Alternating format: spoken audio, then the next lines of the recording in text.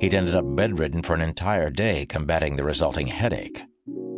Davian's sense of urgency mounted as a faster-moving bar of essence grazed his shoulder, and he felt time start to push against him again.